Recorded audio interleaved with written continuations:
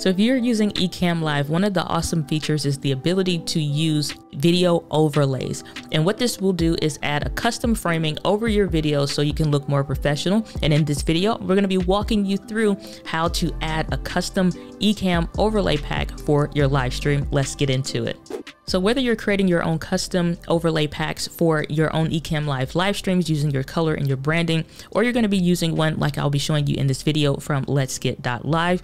If you want to download the actual pack that I'll be demoing in this video, you can click on the link in the description and you can get access to it. But let's get over to the video. So if you go to Let's Get.live, then we have this free Ecamm Live overlay pack, and this will be delivered to your email. When you go ahead and click on the download button, what this will do was will open up the LGL, or the Let's Get Live giveaways pack that you can have access to. What I would highly recommend is that you actually create a folder for your Ecamm Live overlays. This will come in use and in handy later, but that way you know exactly where it is. It'll come in a .zip file. And when you double click on that, then it will actually show you where the other folders will expand out into. So once you double click on the zip file and it's expanded out into the regular normal folder structure, then you'll notice that we have animated overlays. And if you want to see what that looks like, you can hit the space bar and it'll give you an example of what that kind of looks like. And you can use these actually in your live stream. And then we also have background frames and things like that. But let's hop over and add these to Ecamm Live. So now what you're seeing on the screen is my Ecamm Live behind the scenes type of look. So that way you can see exactly how my file structures are set up over here. And what I want to do is, I have my interview mode that you can have access to, any comments and reactions. I always want to have my audio up. Should be able to check for that. But most importantly, you want to have your scenes and your overlays available when you're setting these up. Now I'm going to go ahead and condense the ones that I actually use. The first thing I want to do is explain the difference between scenes and overlays and how those work in relation to adding your overlay pack. Now, what you want to do is understand when you create a scene, it's like creating a template. In this template, we'll have all of the files that will be in the overlay section. So any images, any background images, any, animations that you want to come up, those will be considered like your files, and you want to add those to the overlay part. So the first thing that we want to do is click on the plus folder symbol here, and that way we can create a new folder that will house the templates that we're using and that we're creating here. So we'll go ahead and call this interview panel. So that way we know exactly what it's called, where to find it, and all those great things. If you ever need to change this or you want to use a different name, you can double click on that and be able to change that. Now, what I want to do is hit the drop down box, because even though there's nothing in these folders yet, I want to start building out these scenes. So I'm going to hit the plus symbol, and it will show me a new scene. This will be my first one, which would be just me. I like to keep these very plain English so it's easy for me to see in a live stream. If I'm rushing or anything happens, I easily know where I'm going and what I'm clicking on without it being super confusing. So I'm also going to go ahead and click on this two squares icon. And what that'll do is create a copy of this previous scene here. And so now I want to add a me plus, let's say, 1. So it's myself plus one other guest. And I can continue to duplicate this, because in Ecamm Live, using the interview feature with the link, we can actually send that link out and have currently up to 4 people join the live stream with us. So it'll be ourselves plus 4 other guests. So I just want to make it very plain English. And then you want to keep duplicating this until you have yourself plus 2 other guests, and on and on. So I'll go ahead and take care of that. Okay, so now I have all the scenes set up. Now, it doesn't matter which one I click between. They'll all look the same, because they all, for right now, are virtually the same. But I want to go up here to the one that is just me. Now, up here is from when I was messing around with these overlays before. So I'm going to go ahead and get rid of that. So that way we have a clean overlay system. So when you go over into your folder here that we have, so what you'll do is you want to go in here to the PNG frames, and anything that you want to pull in from, you just go in here to your folders. But let's go ahead and pull in the one that should be just for you. And this one is going to go into 3 places, or it can. It can go over all of your scenes. It can go into the current scene, or it can go and show in the background. I want this to show only in this scene. So if I ever go to any other setup, that we're not having to do anything extra with trying to remove it and what have you. So the scene that is just me, this is now what this framing looks like. The scene where it's me plus another guest, we haven't set that up. So now you can see how these templates of your interview panel is starting to lay out. But I don't want to cut out everything that I have here. And just to give you some tips along the way, this icon, that's an eyeball, that's so it's visible or not visible. So if I turn that off and where there's a cross out through the eyeball, then it's no longer visible. But what I want to do here is I don't want to lose all this extra framing and things like that. So let's go ahead and begin to fix this.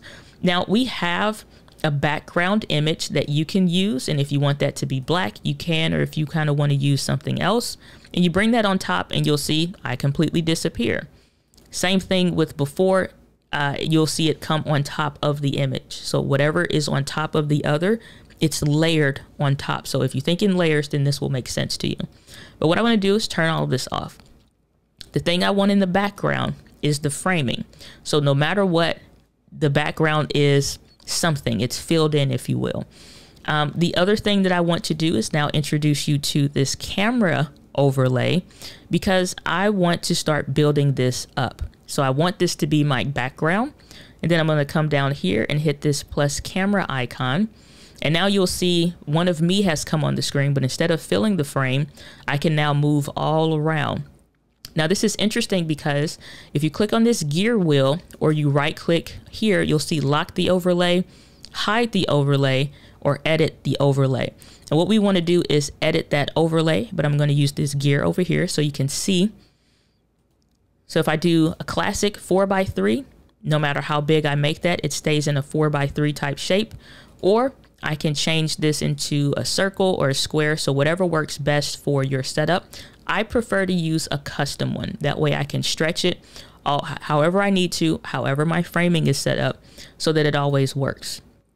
So I'm going to put that on top, and then I want to turn on this underneath. And I want to start framing this so that I still can be seen with everything in between.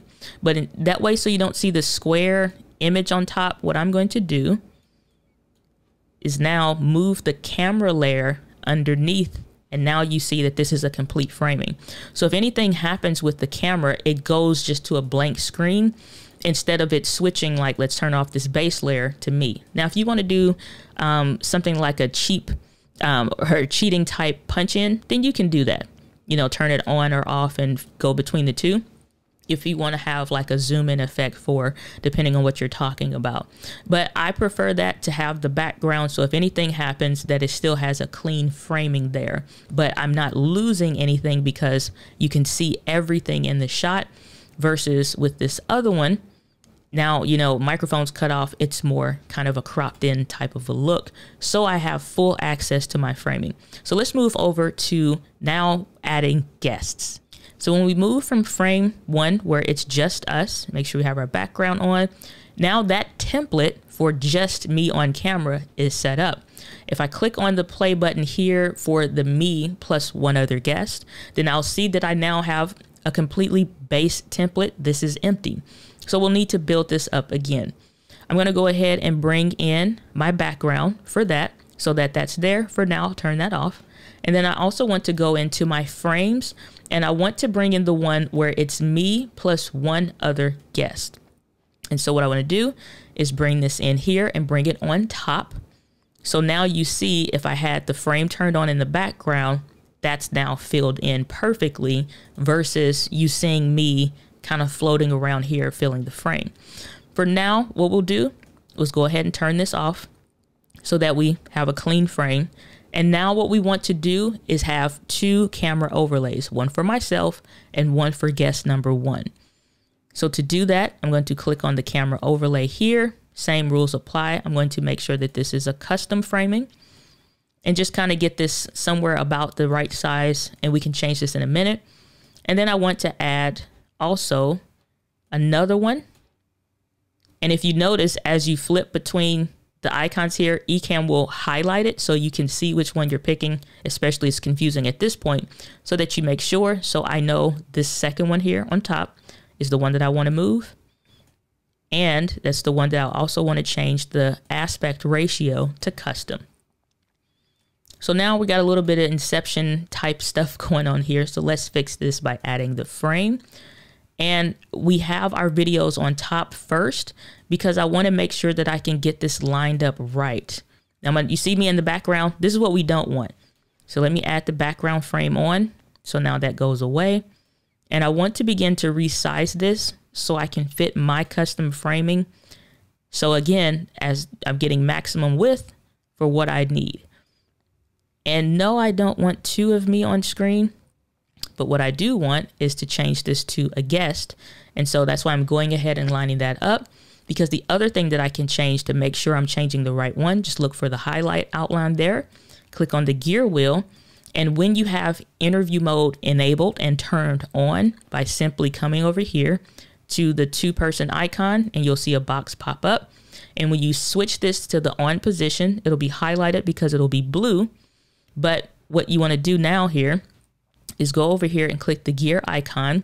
And I'm changing this from my Sony a6400 to guest number 1 so that this slot is filled out and so that that framing is pretty good. It's okay if it's not completely even, because what's going to happen now is I'm bringing my overlay on top of those video images so it will fit perfectly. And as I need to move stuff around, then because we did the custom one, we can do that.